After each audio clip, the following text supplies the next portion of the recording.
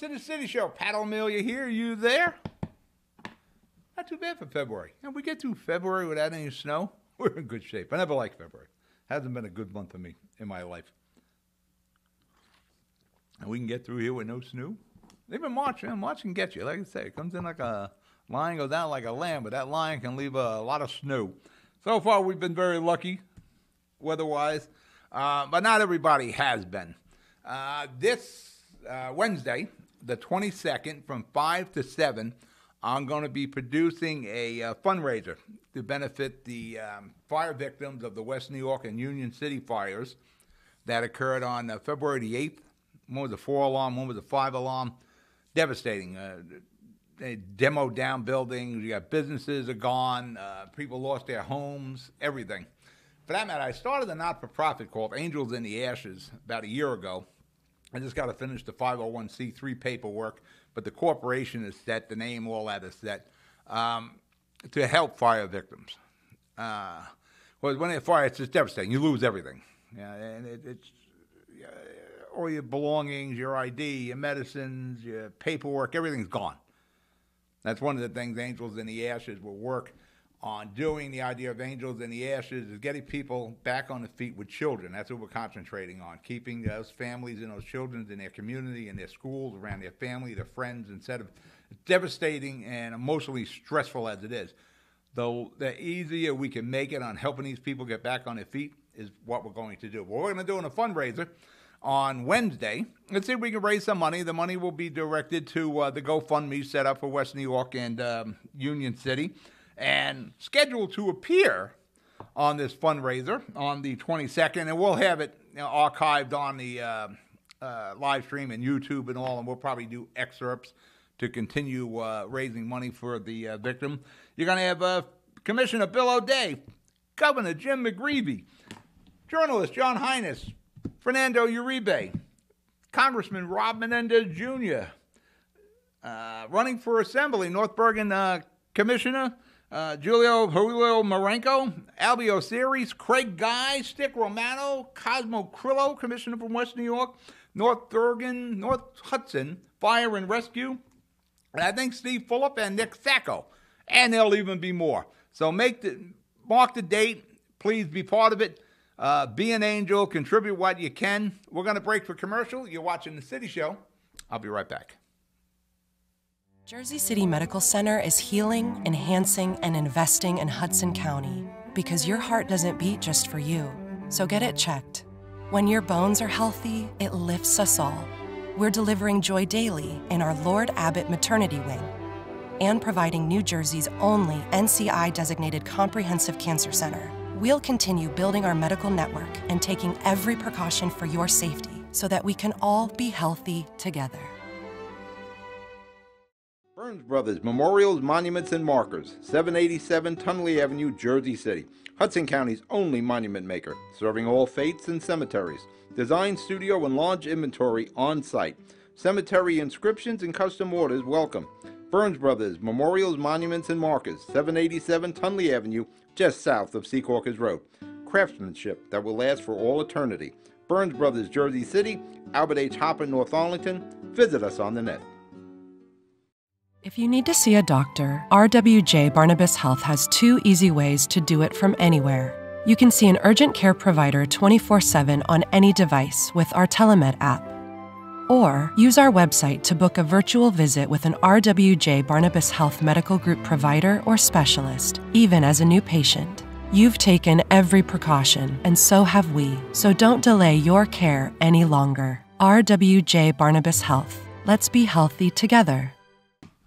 We're back, City Show. Just let me finish up with the fundraiser Wednesday, February the 22nd, from 5 to 7.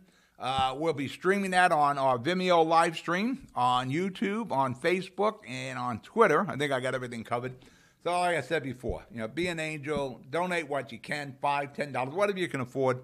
Try to help these people and these businesses get back on their feet, keep them in their communities, and hopefully put this devastating tragedy behind them all. Jersey City, I'm sure you read it there, was a situation where an angry patron from a Mexican restaurant in downtown Jersey City. For whatever reason, got very aggravated and backed up his vehicle into the entrance of this restaurant. I think it's on Grand Street, if I'm not mistaken, and seriously damaged the front of the building and, of course, their car. And people witnessed this occur, and they were calling 911 in Jersey City, and nobody was answering the phone. And that's a huge problem. Now, again, nobody here was hurt. There was physical damage to the building. And fortunately, they were able to secure it that, they didn't miss any work. But it could have been a heart attack. It could have been whatever emergency shootings, whatever the case is. Nobody answered the phone. So that's a problem. And Mayor Fulop has now got wind of what happened, and there are going to be changes here. I believe on Valentine's Day, the 14th, that quite a few people didn't even show up in the radio room, the 9/11 system. And maybe it's time we look at things differently in Jersey City and Hudson County. Right now, I think Mayor Fulop is thinking about privatizing the 9/11 service. Really what we need to look at and take this opportunity to think about shared services. And the odd thing is we discussed this very issue before on this show about, maybe 2 months ago. To save every municipality, and it really has to be the goal of every municipality to start saving money. It is getting very expensive to live in North Hudson, in Hudson County. It's getting very expensive, especially in Jersey City and Hoboken. Any opportunity we can to look at shared services with the other municipalities, we should. And here is a perfect example. A county-wide 9/11 system run by the Sheriff's Department. I'm sure Sheriff Frank can handle this. He would get funding from all 12 municipalities and the county. It would save all 12 municipalities money because every municipality who's running a 911, they got their own personnel in there, their own expenses, their own benefits, everything that's involved with employees. Here is an excellent opportunity where we can save all those communities money and yet have a more efficient 911 system in Hudson County. Instead of having a bunch of, municipalities having their own 911, one that is more efficient, hopefully better managed, and it saves the taxpayers in their communities money. Even if there was a concern, some people talking about, well, you got Kearney, you got Harrison, they're on the other side of the Hackensack River. Even if we just concentrated on east of the Hackensack River, what I call the boulevard communities, it is still going to save every municipality money, and it will be a more efficient system with one group operating it instead of different municipalities all operating it. Like I said, I am sure the Sheriff's Department can handle this, and you can get sufficient funding from each one of those municipalities and the county. And again, it's more efficient and it saves everybody money. Any effort that can be made in Hudson County to save money, to save taxpayer dollars, we should. The cost of living in Hudson County is becoming astronomical. Like I said earlier, Hoboken and Jersey City, very expensive. Those two cities lead the nation in the most expensive rentals. Jersey City and Hoboken, depending on what list you're looking at, what survey, it's either Jersey City won or Hoboken won, but Jersey City's in the top or Hoboken's in the top.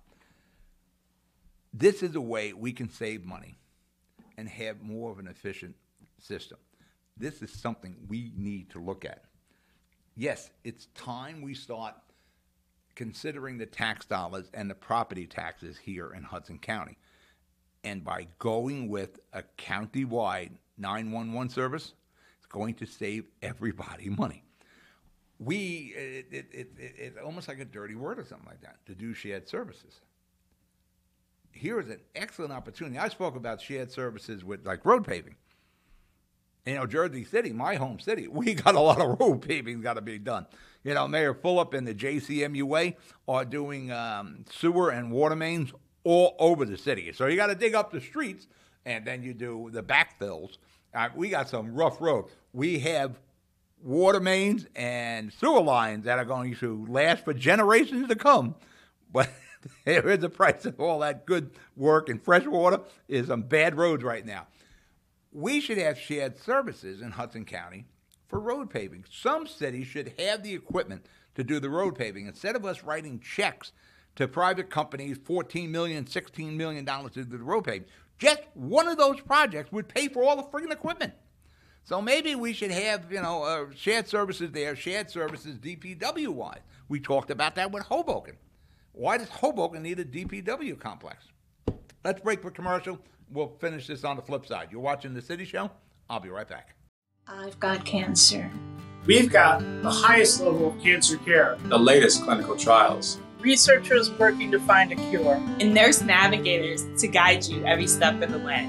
At New Jersey's only NCI-designated Comprehensive Cancer Center, your safety has always been our top priority.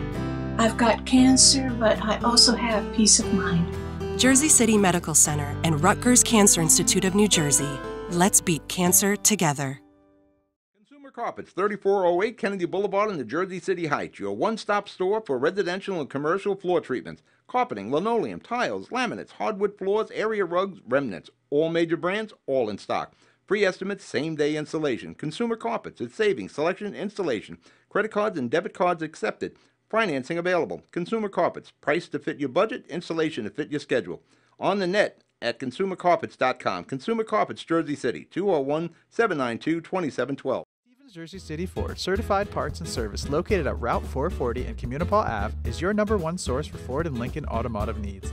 We use certified Ford Motorcraft products to keep your Ford running in top shape. Motorcraft parts are backed with the Ford warranty, which includes a 2-year unlimited mileage guarantee. Our team will have the right Motorcraft part to ensure the best performance from your Ford or Lincoln. You can order in person at the parts counter or online. Let us help keep your Ford or Lincoln in the best shape at Stevens Jersey City Ford. Panepinto Properties, Jersey City, shaping the workplace with state-of-the-art office spaces and addresses your company desires. Building residences that define your home environment, adjacent to all modes of transportation with on-site parking available. The right address, the right lease. Call 201-521-9000 or visit online at panepintodevelopment.com. Panepinto Properties, building Jersey City for everyone. We're back. City Show, Pat O'Melia here. There are so many things that we can save money on by shared services. The road paving was something we talked about in the past. Jersey City, Seahawk, whatever municipality gets the equipment, and they're the road paver. They pave the roads for whatever, Seahawk is, North Bergen, Hoboken, whatever it is, and we can do it cheaper. If a private concern can turn like a 30% profit, 30%, that's your money. That's your tax money. That company, I'm not knocking the private industry, pocketed 30% profit on your tax dollars. How do we save tax dollars? We look at shared services. And if you question shared services, where can we go? Just go to any of the townships' websites, and you can see the redundancy from every municipality and the county of Hudson on where you can start by saving the taxpayers' money. Like I said, look at any of the websites, from senior services to cultural affairs to whatever the list is there on each one of those municipalities. They are the same list on each municipality. And each of those departments in each of those 12 municipalities and the county of Hudson has a whole group of employees. A whole group of employees they're getting paid. A whole group of employees with health and welfare benefit. A whole group of employees with pensions that come out of your tax dollars. So in some cases, you might be getting double hit with municipal and county, and in some cases, state tax dollars. So you're getting triple hit on some of these things. We have to seriously look at this and say, how can we cut some of these expenses? How do we cut out the redundancy with every one of the municipalities and the county of Hudson? And you can really look at the state when you're starting to look at that also. You're being double or triple hit here. Here's one incident.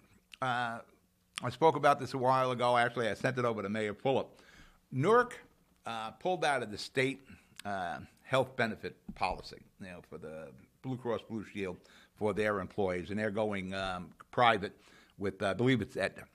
And Newark is looking at an $87 million savings from leaving the state benefit package to going private with Aetna.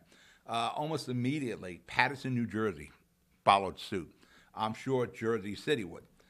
If Newark can save $87 million a year, Jersey City's got to be right there at 87, maybe more, just by looking at our health package, health and welfare package through, I believe it's Blue Cross that administers it for the state of New Jersey, just by shopping it and making sure you don't cut the employees and the pensioners their benefits. By just shopping it, you get more money. Now, think of this.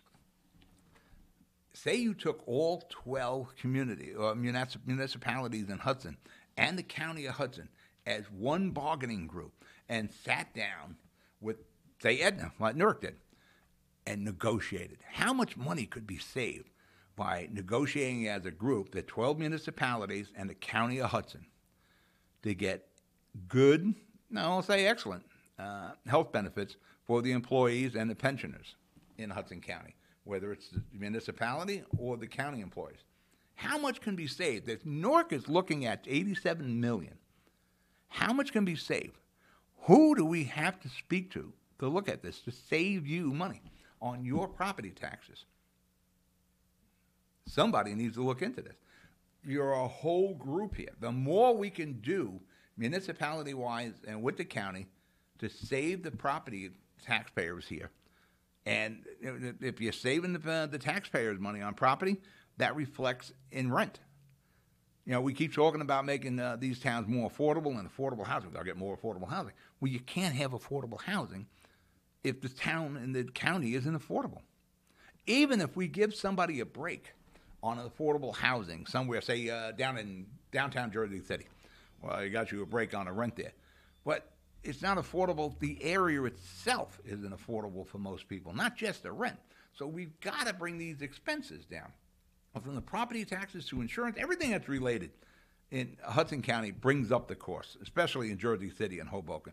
The more we can bring those expenses down and we can bring down those tax dollars and those property taxes, that goes right to the rents, and that goes right to the food, that goes right to the price of a slice of pizza or a hamburger or furniture or clothing, whatever the case is. Because all those are expenses. When they figure out how much they're going to charge for a product or a service, whatever, figured on property taxes, rent, and all. The more we can make Hudson County affordable, the better it is. But we have to work as a unit. Like I said, if Newark and Paterson can save, in the case definitely Newark said $87 million, what could we be saving?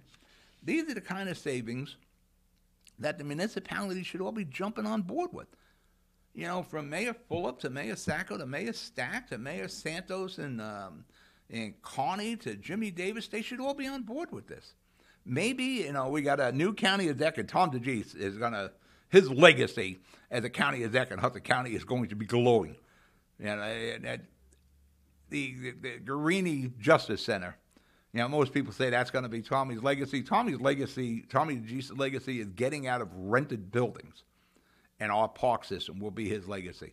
When Tommy came in, the county was renting all over the place. Tommy systematically just got out of all those rented buildings into county-owned buildings, or he bought those rented properties. Instead of writing a rent check, he was making a mortgage payment. So he was building up assets for the county of Hudson. Maybe if it is Craig Guy, who is going to be the next county exec, maybe this is one of the things he should spearhead. All right, we're going to break for commercial. You're watching The City Show. I'll be right back. Jersey City Medical Center has a passion for heart health. We're Hudson County's only full-service heart hospital, with innovative technologies and premier cardiovascular physicians, a partnership with Rutgers Health, the latest technology and medical advancements, and nationally renowned care for every heart in every community. Whoever your heart beats for, our hearts beat for you. Jersey City Medical Center.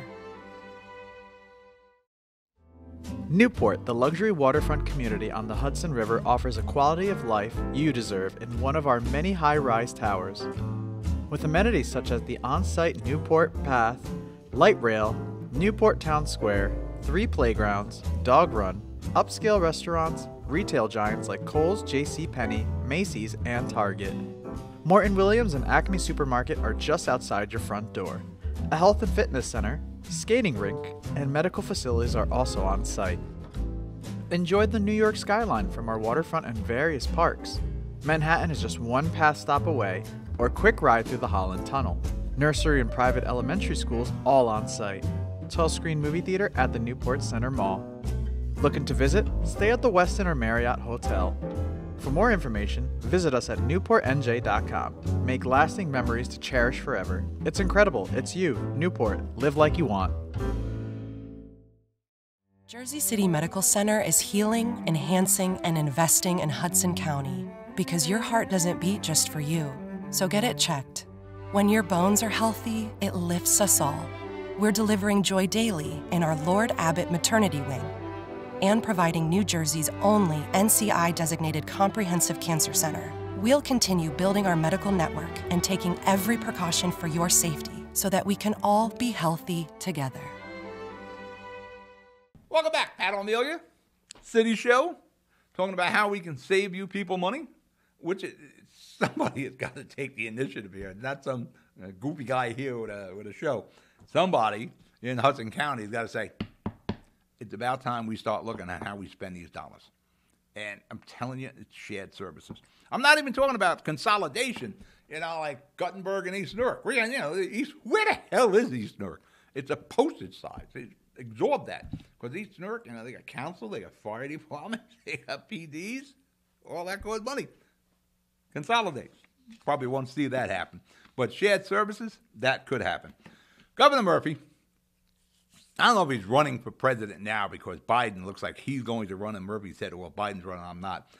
But Murphy just made a declaration that in New Jersey, by 2035, EVs, electric vehicles, will be the only cars sold in the state of New Jersey. Now, that is a mere 12 years from now. 12 years is not a long time. Now, is it practical to go all EV in New Jersey? Well, no, it's not. And I'll bring up a couple of reasons why. First off, we haven't even begun to start upgrading our electrical grid, locally or nationally. There is issues all over with the grid. And it is time the investments need to be made in upgrading our national grid and locally. Now, New York will be interesting to watch what happens in New York this summer when everybody turns on the air conditioning, because they're going to have some brownouts over there. Practicality of EVs. Let's look at Jersey City, my home city. I think 80% of the cars in Jersey City are parked on the streets of Jersey City. Jersey City, a lot of apartments, a lot of 2-3 family homes, a lot of brownstones, high rises as such. Where would we be charging those cars if you don't have a garage or driveway or carport? How are we going to charge these vehicles? Yeah, if you're living in a 4-unit, 6-unit building, what, you're running extension cords out the window across the sidewalk to plug into your car? I don't think that's it. How would you charge these cars on the street? Do we have charging stations at every parking spot? That doesn't sound practical. And who would pay for that? Who would pay for that infrastructure for a charging station at every parking spot? Because you would need that in Jersey City, well, almost any city in Hudson County. Yeah, there's a lot of apartment built Union City. How are you going to charge all the cars in Union City? North Bergen, same thing. At least North Bergen's kind of like split there with 2-3 family homes and apartment buildings. But Union City, Jersey City, Hoboken, where are you going to charge cars in Hoboken with all the brownstones there? It ain't going to work. And if we were to put the charging station in, say, every parking spot, who pays for that infrastructure? The government? We didn't pay for the gas stations. The oil companies paid for the gas stations. PS&G, would they be the ones that put in all these charging stations? Can you imagine the capital outlay for that? And you know they're going to be putting that on their electrical rates. And so you'll be paying for it. You may not even drive a car. You'll be paying for the electrical. And unless you have one of them superchargers, and I don't have an electrical car. I have nothing against EVs. Unless you have one of those supercharging stations, it's going to take 8 to 10 hours to fully charge your car. Again, how are you going to do that in these municipalities like Jersey City and Hoboken? Yeah, again, I go back to the extension cord. You plug in these things, you run the extension cord out your window at the fourth floor. Or say you live in a high rise, you got a lot of extension cords that you're going to have to run down to charge these the vehicles. And the other thing, in the Northeast, batteries, cold weather affects batteries. When it gets down to 10 degrees in New Jersey, that reduces your car's cranking amperage by about 35% to 40%. It's the same thing with an EV's battery. Batteries don't do well in the extreme cold, and they don't do well in the heat. And that's already playing out with EVs. They're seeing that when they're charging, and some of these cars don't even want to charge in the cold. Other problem with these EVs, again, even if you're charging them, do you want to charge these things in your home? Because these things catch fire. For that matter, I'm going to be surprised if one of our more in tune municipalities, I'm probably looking at Jersey City or North Bergen, doesn't pass an ordinance saying you won't be able to charge these batteries in a residential building or any building for that matter. Because you read it on a daily basis where somebody was charging their scooter or their car or their e-bike and the friggin' battery caught fire and it burns down the whole damn building. You know, I'm not sure we have the technology yet with charging these lithium batteries to do these at home. But there are so many questions with EVs yet. There's a very small percentage of EVs on the road. I know towing companies have an issue with towing EVs. So to think that in the mere 12 years we're going to be set up to handle all these EVs is, you're kidding yourself. And for that matter, here's the environmentalist. Solar and wind is not the long-term solution for our energy needs. For that matter, they will never be the long-term solution. Not in my lifetime and not a few other lifetimes. The reality is it's still going to be oil, still going to be natural gas, and the boogeyman itself, nuclear. And unless we find some dilithium crystals somewhere, those are the most reliable sources of energy that we can look for. And the same ones we enjoy now and have done a great job. Solar and wind are not it. Going all EV in New Jersey by 2035 isn't it either. All right, I'm out of show. Don't forget, Wednesday, the 22nd, 5 to 7, fundraiser. We'll try to help some people burned out of their homes and businesses. I'm Pat O'Melia. I'll talk to you next week. Good night.